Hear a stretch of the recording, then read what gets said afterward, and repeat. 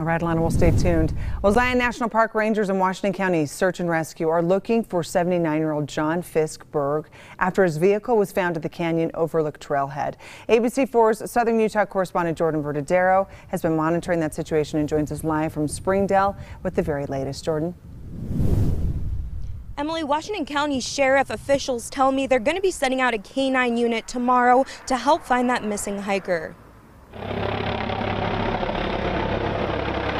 A National Park Service helicopter is making its rounds near the Canyon Overlook Trail looking for 79-year-old John Fisk Berg. Park rangers closed the trail and are turning hikers around to focus on the search. The gentleman went missing yesterday. His car's at a trailhead. His family is saying he would not have left the trail.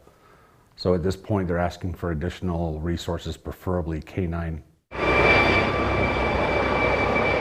Sergeant Daryl Cashin with Washington County Search and Rescue says the sheriff's office is working on sending scent dogs out tomorrow in hopes to get more information on Berg's whereabouts. They'll set it up for like tomorrow morning at 8 a.m. If they haven't found him before then they will respond, and then they will take their canines out and start searching. Zion National Park officials released this missing person flyer for Berg, who could possibly be wearing a yellow jacket, a blue backpack, shorts, ankle-high hiking boots, and a white visor hat with a neck guard. It states he's about 5'9" and weighs 220 pounds. I hate to speculate on outcome because there are times I thought people would not survive, and they did. Sergeant Cashin says this is the third rescue they're assisting in Zion National Park this year. Berg was last seen leaving the La Quinta Hotel in Kanab on September 28th around 7 a.m. with a group of hikers.